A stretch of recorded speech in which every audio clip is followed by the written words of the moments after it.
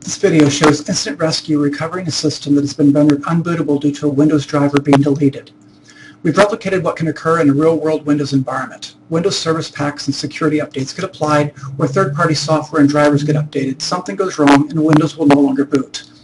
When this occurs, it can take hours or days to bring the system back to a known good state. You may need to reinstall Windows and update with all necessary service packs and security updates, as well as download and install all of the third-party applications that you are using. InstantRescue recovers the system as quickly as it takes to reboot, about 30 seconds. It works by creating a bootable rescue area. This rescue area is created automatically when you install InstantRescue. I'm running an application that will delete a driver that Windows needs in order to boot.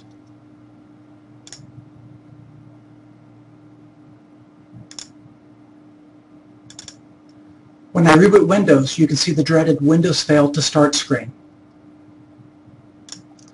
Recovering the system is simple.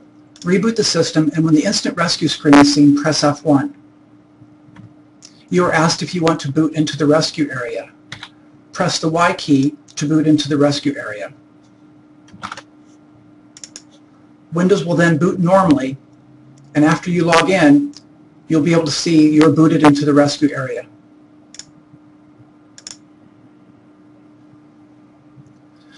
InstantRescue will also automatically boot into the rescue area if Windows fails to boot properly 3 times in a row. For more information about instant system recovery using InstantRescue, visit download.racksco.com/instantrescue.